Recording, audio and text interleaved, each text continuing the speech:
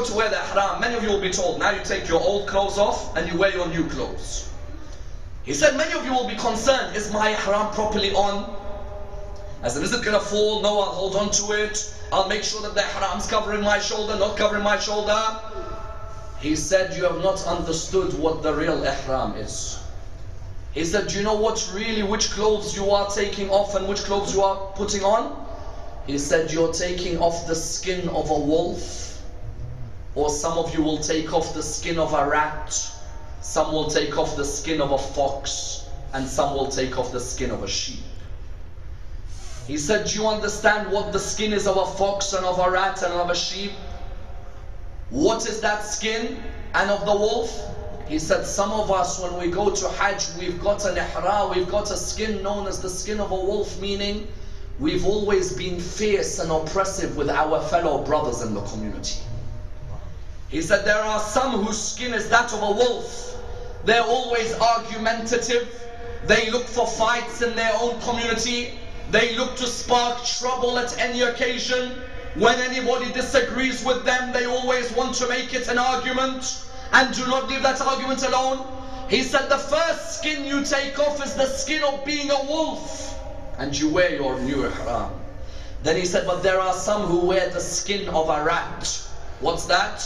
The skin of being crafty people. They cause trouble in the community, but go and say salamu alaikum to the same people they've caused trouble for. In their community, they cause trouble, but like a rat, they craftily get themselves out of trouble. They go to say salam to the same people that they have got the trouble into. He says, you should take off the skin of being a rat and wear your ihram. Then he said, the third group of people in Hajj, they wear the skin of a fox.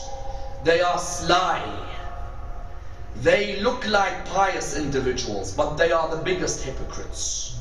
They look like they are always worshipping Allah, yet behind the scenes they are causing trouble against the religion of Allah. They look like they are bringing complimentaries towards you, when really they have hatred. He said, them, they should take off the skin of a fox. Then he said, the fourth group of people have got the skin of a sheep. They never speak out against oppression and injustice. They like the sheep, they just follow. Do you want me to do this? I'll follow. You want me to do this? I'll follow. Why don't you speak out? I'm sorry, if I speak out, the community might look down at me. But there's a form of oppression. What do you mean the community will look down? He says they have the skin of a sheep. He said those are the four categories of people who come to the miqat.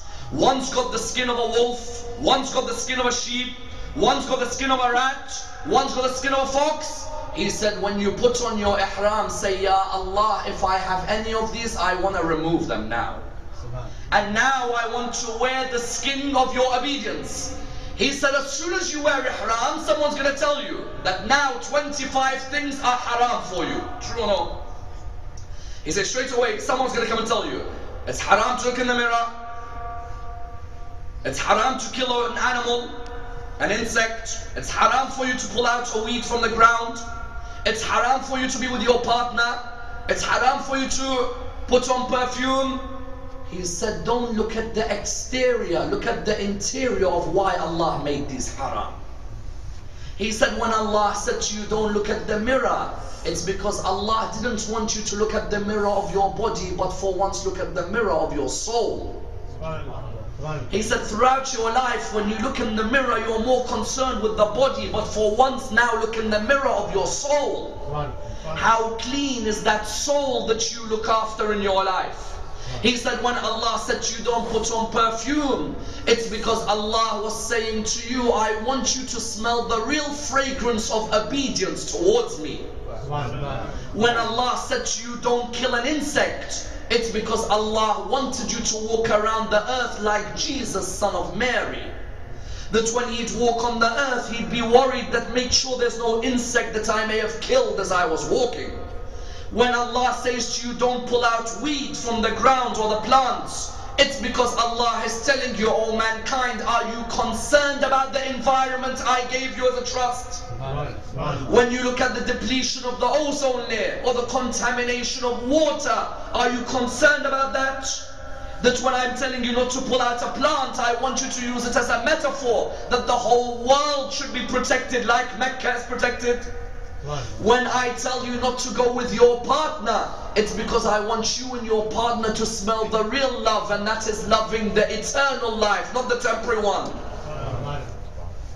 Notice how Shari'ati moves you from pure dogma.